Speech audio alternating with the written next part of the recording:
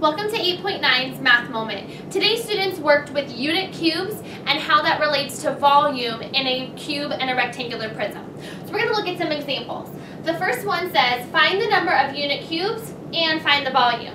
So what we really focused on today is having students visualize a rectangular prism or a cube as multi-layered cubes inside.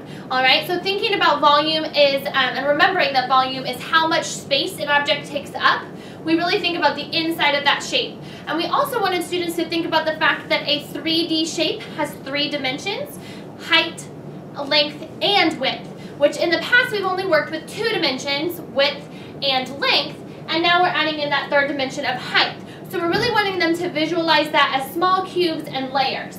So, if I'm looking at finding the number of unit cubes and the volume, those 2 things are going to be the same answer. So try to encourage your student not to get frustrated by that. It's the exact same thing. How many unit cubes are inside should be the volume. It's just 2 different ways of thinking about it. So when I look at how many cubes I have going across, which is the length, I have 1, 2, 3, 4, 5.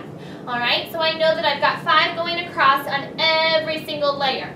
I've got 5 here, 5 here, 5 here, which means that I've got 1, 2, 3, 4 going back. All right, 4 going back in every single layer. And then I also have 1, 2, 3 going up, which is going to help me when I'm thinking about the 3rd dimension, height. I've got to know how tall it is, how many total layers I have.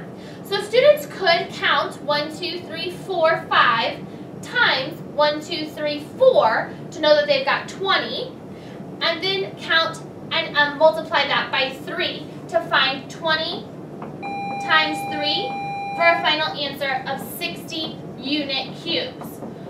Well, we also learned that the amount of unit cubes is the same as the volume because all I have to do to figure out the volume is take my length times my width times my height.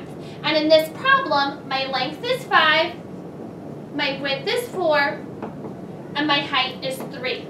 So again, your student might enjoy counting and want to count all of the squares and think about it as a really visual model, and that's perfectly fine. But just encourage them and remind them that they're looking for the exact same information. However many unit cubes they have would be the same as the volume. So here, let's go ahead and analyze the second shape. I've got 4 unit cubes going across, I have 4 unit cubes going back, and I have 2 unit cubes going up. So I know that I've got 1, 2, 3, 4 times 1, 2, 3, 4. So 4 times 4 is 16.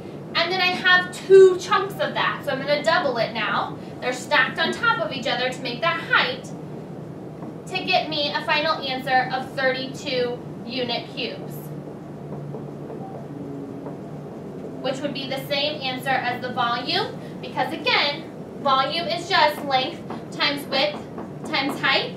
The length is 4, the width is 4, and the height is 2. If you have any other questions about finding volume and unit cubes, please make sure to see your math teacher.